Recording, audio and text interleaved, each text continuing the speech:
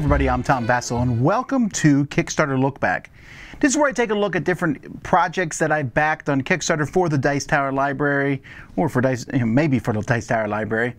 And we just take a look and see where those projects are now, what I think about them, and so on and so forth. We're going to be taking a look at 12 different projects today, so let's get started here.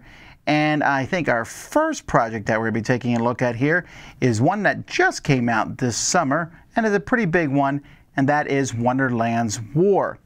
So Wonderlands War here, this is from Druid City Games. Wonderlands War Druid City Games tends to make their games big and grandiose, even if they aren't a big and grandiose game. But this one definitely is that. It is a bit area control. There's some bag pulling in it, and you know what? I really did end up liking this one. Now, this one has various kind of upgrades and stuff. The biggest upgrade, I think, the actual chips themselves, nice little tiny poker chips, to me feels absolutely necessary. The standees to miniatures, not as big of a deal, but because the standees are, I mean, if you get your miniatures painted, it works. Otherwise, you're probably better off with the standees.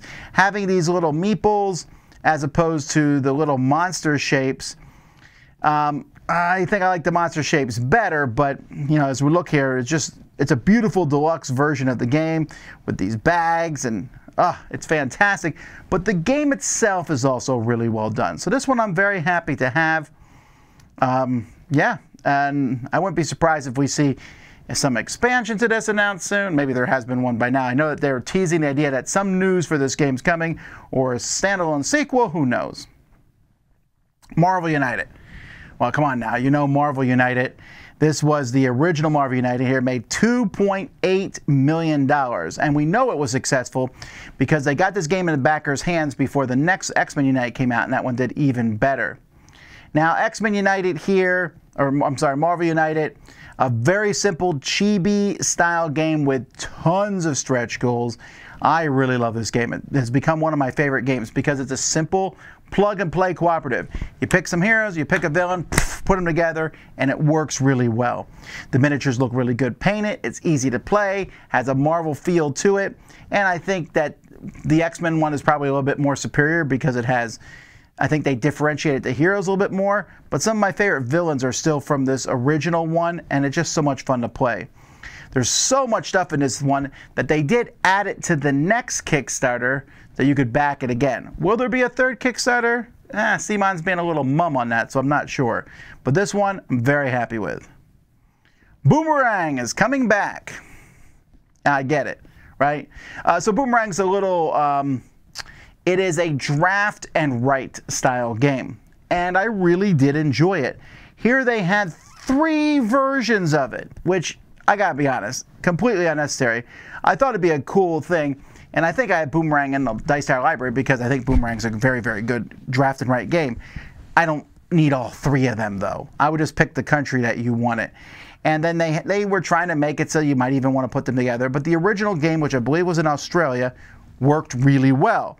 And now there's a US version and everything else in here. This is fine. It just, I don't think you need it this much stuff. They definitely gave you, this is my review of the original one, which was very cute and light, but it's a pretty neat game. Definitely worth checking out. Aeons End Outcasts. This is an expansion for Aeons End. There you go. I'm at this point, I am out of the Aeons End ball game. Chris and Wendy Yee play this, so I know that they got this, and I know they like Aeons End. I like Aeons End fine. It's kind of dying on me a little bit. I find it to be a little bit too thinky. Sometimes I just want to play a deck builder kind of casually and for fun. I like a lot of deck builders, but hey, they did deliver on this one, and man, another one that just does really well. There's a lot of big Kickstarters that came out around this time. All right, here's a Kickstarter I was not as big into. This one made $87,000. Gorinto. Now this is from Grand Gamers Guild, who makes really good stuff. And you know what? The components for this are pretty good. You see these little tokens here. They don't look as neat as these ones that are spinning. I wish they looked that cool.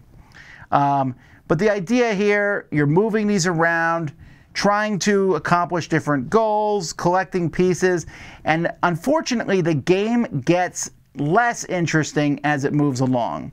I didn't find this one to be very fun at all. I also found that pretty much nobody played it when we put it in Dice Tower Library. This company has a lot of goodwill. This got a lot of good buzz at the beginning here, but this is one I don't think people will be talking about in a few years, if they're talking about it now. My next game here, I think, is the only game on this list that I did not receive yet. I don't think I've gotten Stormsunder because I just went and looked at it and they said, hey, it's delayed again. This one made $816,000, a solo cooperative RPG game with, well, miniatures, right? This is one of those ones where they put the miniatures like, yeah, look how big that book is. There's a lot of special abilities. I hope this one plays well. I think that the art and the miniature combos, those look pretty cool.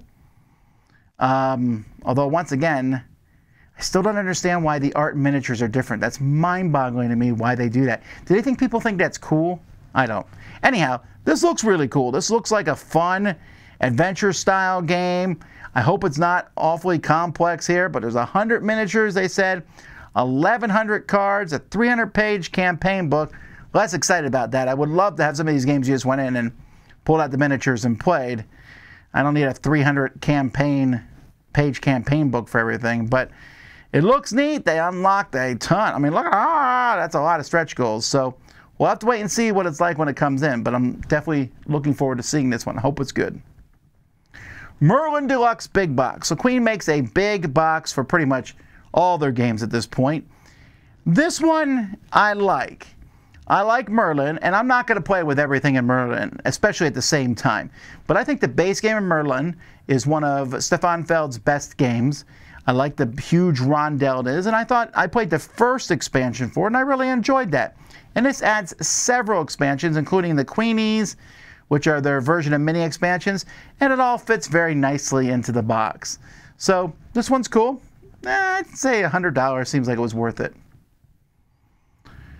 Oh boy, the Matchbox Collection. So this is from, it says Gonzalo, but this was from what, Thunder Glyph Games? Man, this is a huge disappointment. Now I look at this and I say, wow, 60 euros for this seems like a pretty good deal. There are 5 small card games, and then there was like a whole stretch box of an upgraded piece for each game somehow. They're beautiful. They do a fantastic job on how pretty these games look.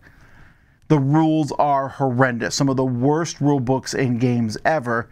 And I don't think the games themselves are particularly good. Golems is okay. Rebus is not particularly good. Io, some people say it's good. I don't think so. 15 Days, not so good. And then, what was the one I missed here? This food one. Oh, Space Lunch. That one was terrible. Comes in this little cool box. Came with playmats for the card games.